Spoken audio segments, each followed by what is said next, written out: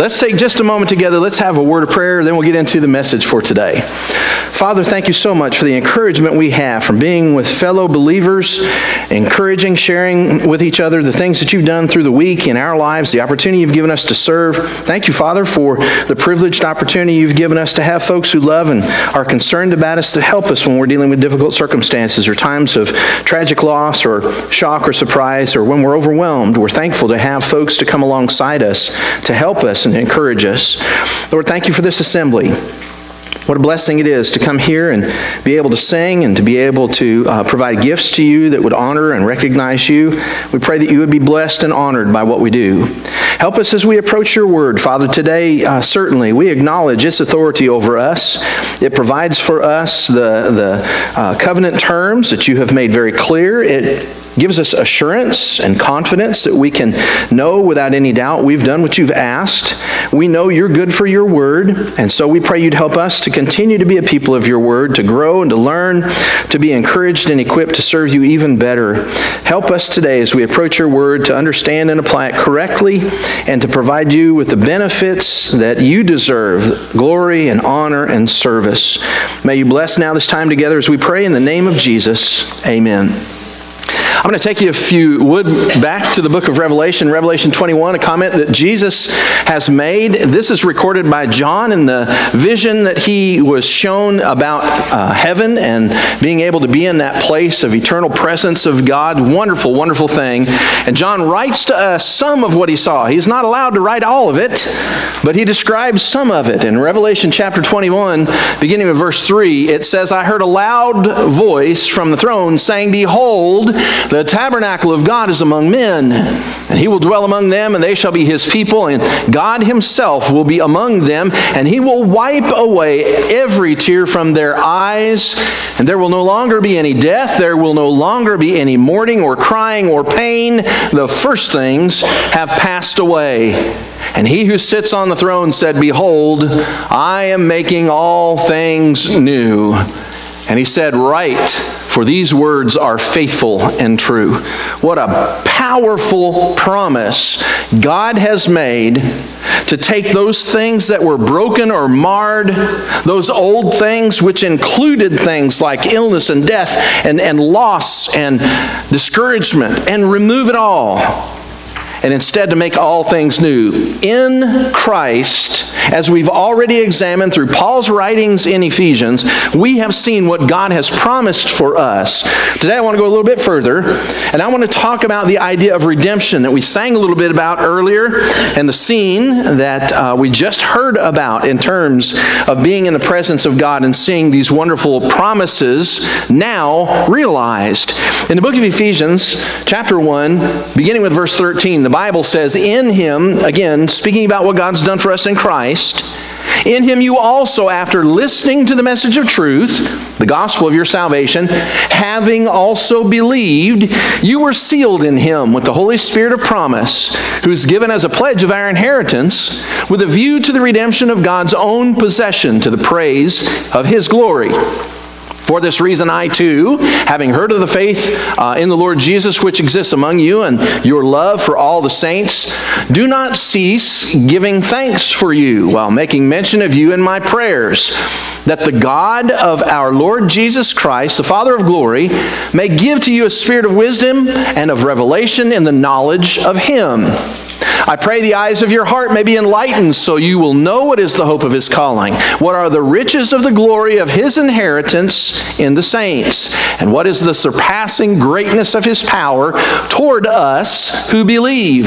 These are in accordance with the working of the strength of his might, which he brought about in Christ, when he raised him from the dead and seated him at his right hand in the heavenly places, far above all rule and authority and power and dominion and every name that is named, not only in this age, but also in the one to come.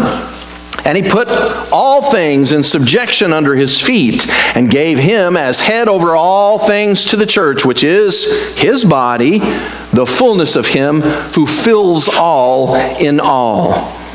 This text in Ephesians that we've been working through has so much powerful encouragement for us in terms of the promises of God, the effectual working of God in the lives of those who have agreed with His terms, and then He qualifies in this text for us what that involves. It involves the idea of hearing the gospel, agreeing with the gospel or believing, submitting to the terms that are in the gospel, which is implied, and then we see God's wonderful work in us, promises, and His work continually ongoing while we are here. What a great blessing. What an encouragement for us to find in these pages. Well, I want to address some of the phrasing that's here in Ephesians 1. We're going to go back and look at verses 13 and 14, where it uses the phrase sealed in Christ. And I do this because there has, in Christianity, existed an idea about the phrase sealed, and it comes from a misunderstanding of that word, and thus a misapplication. The idea is clear in Scripture. Let's go to Ephesians 1. Read those first couple verses again together. Ephesians 1, 13 and 14. In Him, you also, after listening to the message of truth, the gospel of your salvation, having also believed, you were sealed in Him with the Holy Spirit of promise, who's given as a pledge of our inheritance with a view to the redemption of God's own possession to the praise of His glory. Now, the Holy Spirit has a way of working through the pen of the Apostle Paul that really gives us a lot of meat to chew on there. There's an awful lot Paul has stated for us to hold on to and to find assurance in. And one of those phrases is the idea of being sealed, but he uses some other descriptive terms to help us understand how we're to understand or apply the idea of being sealed. The idea of it being something that He's done for us in the Holy Spirit. The idea of it being something which is effectual toward completion. The idea of it being a pledge or a promissory that God has made for us, and that it will be for our benefit, but to His glory. He will be praised, He will be honored for what He has effectually done in Christ for us. The idea of being sealed, went back too far. The idea of sealed comes from a couple of different passages, but it's used with this understanding in only 8 passages in the New Testament. In that list are some passages in the book of Revelation, and it speaks specifically to 144,000 who are sealed. Now, I've mentioned there are people who have an ideology or a religious worldview that takes the idea of being sealed, and they understand it differently than how it's presented in Scripture. It's actually contradicting what we hear of the nature and character of God and His action of saving or redeeming us. And they hold to this as a primary basis for how they view all things in terms of their life in Christ and their forgiveness. The idea of being sealed for those in Christianity who hold to that idea, they think that means that God has somehow encapsulated them or preserved them and will not allow them to be marred or marked or stained or removed from those who are saved. They instead will be preserved. They will be upheld in spite of their own decisions or their own actions. They cannot be lost. God has sealed them up, and they're saved. Now, there are many passages in the New Testament which speak contrary to that idea. In fact, I'm going to tell you, I had a discussion about this just yesterday and the day before while talking with some folks who were at the funeral home and others. We were in discussion about different things. We had talked about the idea of being preserved by God and never having the opportunity to be lost. But the preponderance of New Testament teaching is filled with cautionary teaching. It's filled with the understanding that we indeed can remove ourselves from the lordship of Jesus. We can, after having acknowledged him as Christ, abandon him as our Lord and walk in a way that is not in favor of God's teachings or that's foreign to the lordship of Jesus. In fact, some of the texts that people pull from and say God has preserved and he has maintained and he has sealed in that sense come from the book of Revelation, but they fail to acknowledge, they fail to recognize. The book of Revelation also speaks about a caution saying, do not allow your name to be removed from the Lamb's book of life. Now, if a name can be removed, that means the name was written to begin with. What does that mean?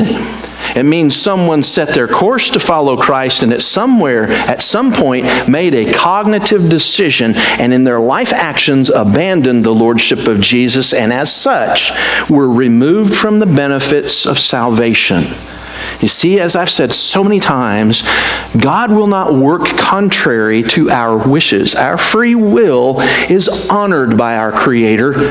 He allows us to choose if we will follow Jesus and be compliant to his covenant terms or if we will abandon them. He doesn't force. He doesn't coerce.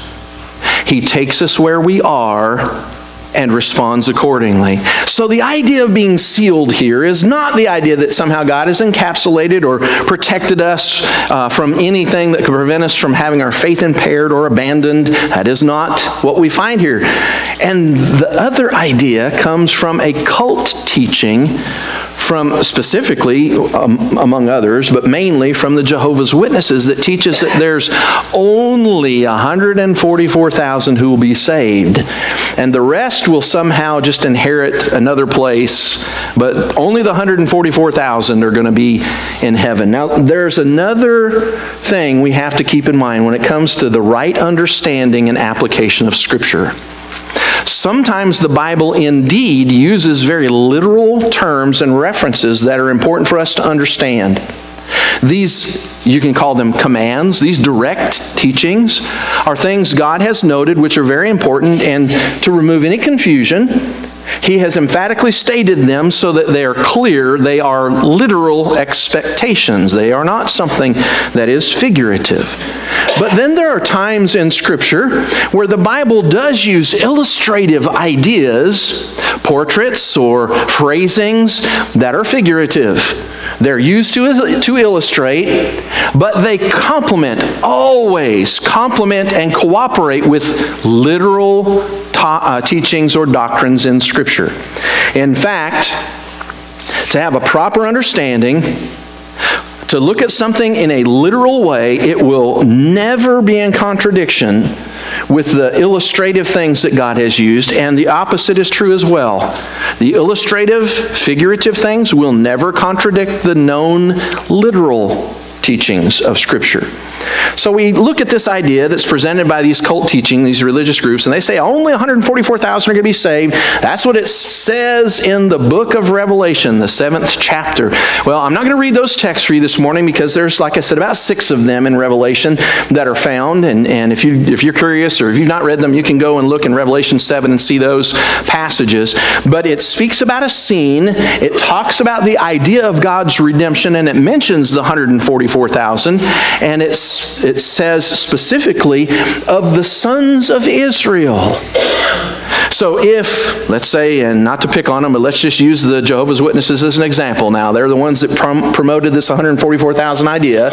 If that idea of being sealed is correct, then let's think about this. The sons of Israel, the tribes of Israel, are the ones who are going to be saved. But we've got a little bit of an issue here. I said I'm not going to read them all. I'll read verse 4. Probably read another too. And I heard of those, number of those who were sealed, 144,000 sealed from every tribe of the sons of Israel. Now, if that's true, that tells us something here. That tells us that only those who are a part of the tribes of Israel will be in heaven. According, if that's literal, as they suggest. But that leaves us with something Jesus said in Matthew 8 that contradicts that idea. Because Abraham, Isaac, and Jacob were not a part of the tribes. So that would mean, if their suggestion is true, 144,000 sealed and saved, that means Abraham, Isaac, and Jacob are not in heaven. But what did Jesus say in Matthew 8:11? I say to you, Jesus saying this, many will come from east and west and recline at the table with Abraham, Isaac, and Jacob in the kingdom of heaven. What did Jesus say about Abraham, Isaac, and Jacob? He said they will be in heaven. So if the 144,000 suggestion is that only that number saved, and it's literal, then that would mean Abraham, Isaac, and Jacob are outside, and Jesus was wrong. Let's go a little further in this idea. What about the Gentiles who are not mentioned in that text in Revelation? What about them? In Acts chapter 10, Acts chapter 11, Acts chapter 15, the Apostle Peter and the other apostles had something quite different to say. They said the Gentiles have been saved just as the Jewish people have been saved, just as we have. They had at Acts chapter 10 a situation just like the Jews had at Pentecost in Jerusalem. Peter defending this in chapter 11, and then before the others in Jerusalem in Acts 15, Peter and the others, all of the leaders from the church, acknowledged God has saved the Gentiles. Now, keep in mind, the apostles, having the indwelling of the Holy Spirit at the measure that God apportioned for them, when they were speaking these things, it was revealed by the Holy Spirit, and it was God speaking. And they are saying, effectively, God is saying the Gentiles are saved. But if the 144,000 is all that made it in, well, you had to just be a part of the tribes of Israel, and the Gentiles aren't mentioned. Contradicts what we know. Let's go a little further. Revelation chapter 7, another text I said I wouldn't read. Verses 9 and following.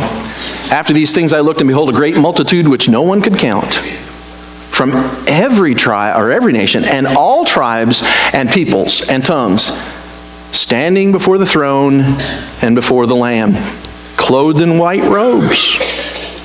Palm branches were in their hands.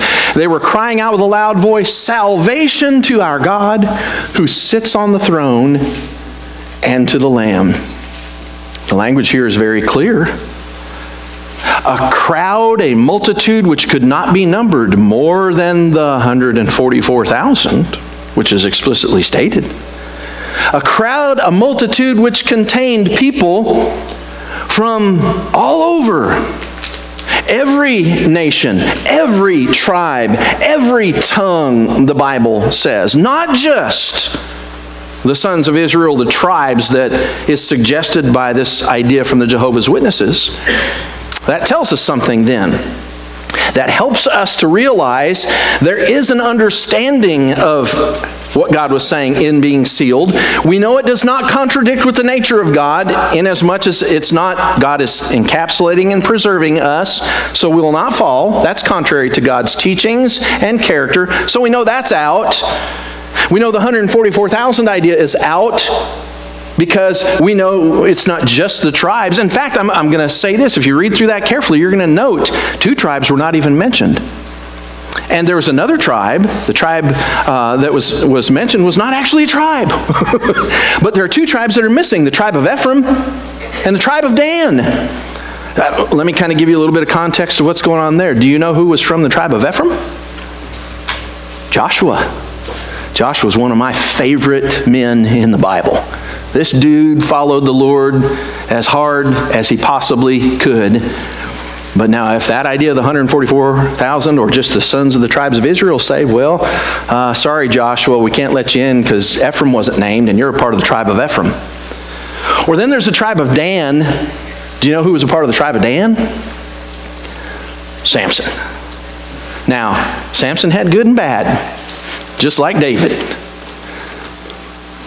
But that would mean Samson and everyone else in the tribe of Dan would not be saved. In fact, following really strictly through that idea in Revelation, we're going to find that only men would be saved in that 144,000, and only men who had never been in any way sexually involved with a woman The Bible then tells us there's a way to understand what is meant by sealed, and it must be different from that preservationist idea or that idea of the 144,000. So how are we sealed? Well, let's go back and look at what the Bible says. 2 Corinthians chapter 1 tells us, verse 21 and following, that we are sealed with the Holy Spirit as a pledge. Now he who established us with you in Christ and anointed us in God also sealed us and gave us the Spirit in our hearts as a pledge. Here we find another term that cooperates with the idea of understanding what sealed means.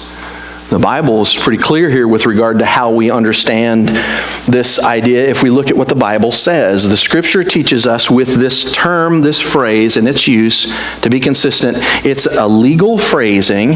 It's kind of like a financial phrasing that helps us understand that it is a first installment, a first payment. Now, we all know the pains of buying a house, getting a mortgage, or buying a car, or a truck, or a van, or a skateboard, whatever we can afford in this economy. We know what it's like to go and to fill out the form and have those 14 years worth of payments that you're making to get that thing yours. And you know that first payment you make, most often, especially if you're buying a vehicle, is a down payment. It's a surety. It's a guarantee. It's a pledge. It's the first step in saying I'm good for the terms to which I've agreed, but I also know the house where I'm living until the mortgage is fully paid doesn't belong to me.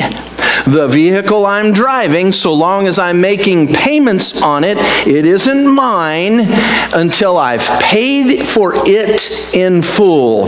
The down payment goes toward a future realization of something. Now, before we go too far, I want you to know God has paid, not us. Okay? But He has rendered this payment in the terms that we would comply in faith and faithfulness to the lordship and acknowledgement of His Son Jesus. The payment has been made sufficient for the entire action of forgiveness. In fact, the Bible even speaks of a retroactive payment through it, paying for those who were born and died under the law. The payment God made is the blood of Jesus, sufficient to cover the entire debt, and God has said, so long as you walk in the terms, you're good. And He uses the phrase redeemed. The idea of being sealed is we are in a covenant agreement with God, and the Holy Spirit serves in us in other ways as well, but serves in us as a part of this promissory God has made. He has pledged. He has certified. He has guaranteed. He has given surety. He has made known His terms are good if we walk within them. That certification, that idea of being genuinely verified or authenticated happens only in Christ, and it is affirmed in the indwelling of the Holy Spirit. That is how we are sealed. Within God's promise of redemption, He says, here's the deal. Walk within it, and you're good for the ultimate realization of what will happen so long as you are in the terms of the lordship of Jesus. God has done this. We use the idea of a promissory sometimes, or a note of surety, but this is actually a legal type of agreement, and it goes a little further than that because it's a covenant God has made, and we are the beneficiary of it. God being the benefactor, we receive the benefit. Now, if that's the case, then why are we sealed? To what end or to what effect does God give us this promised Holy Spirit as a pledge for this event? What is the effect. Let's look. In the book of Ephesians, the 4th chapter, the Bible says, verse 30, "Do not grieve the Holy Spirit of God, by whom you were sealed for the day of redemption." Now listen, we sing songs when a person commits their life to Christ. When they come out of the grave, whether it's at a baptismal like this, or a pond, or a creek, or a swimming pool, or a water tank, when they come out of that, we often sing songs that talk about the promises God has made, and the pledge, and the surety we have that our sins are cleansed. But remember, we can step out of that at any time. We can walk away from the lordship of Jesus and abandon His promise, His covenant, and forfeit the terms of salvation. So our covenant compliance comes into play here. And when we're sealed with the Holy Spirit as a pledge, it is to the ultimate effect of our being redeemed. And the Bible describes this in clear terms as being in the presence of God following our judgment. Jesus identifies those who in covenant agreement have been redeemed, and He redeems them at that point. Payments made, ready and waiting. That is the event. In Galatians chapter 4, verses 4 and following, it says, "When the fullness of time came, God sent forth His Son, born of a woman, born under the law, so He might redeem those who were under the law, that we might receive adoption as sons." God's payment is clear. His terms are clear. Our agreement, based, as we've already read, which comes from our hearing the gospel, agreeing or believing with the gospel, and as is implied, submitting to its terms with the lordship of Jesus, then God provides us that indwelling presence, that seal, that assurance, that confidence, that agreement that we've met His terms for the redemption yet to come. 1 Peter 1:17 says this, "In the meanwhile, if you address as Father the one who impartially judges according to each one's work, conduct yourselves in fear during the time of your stay on earth, knowing you were not redeemed with perishable things like silver or gold from your futile way of life, inherited from your forefathers, but with precious blood, as of a lamb unblemished and spotless, the blood of Christ."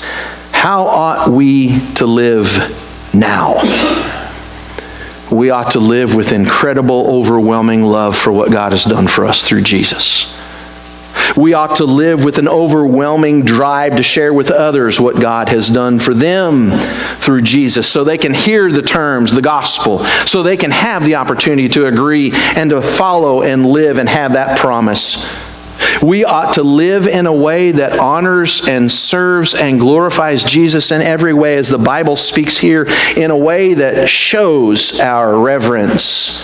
We ought to live in reverent fear, not thinking God's going to put His thumb on us, but under the understanding, I want to live a life that honors Jesus. I don't want to even get close to erring or failing Him as my Lord.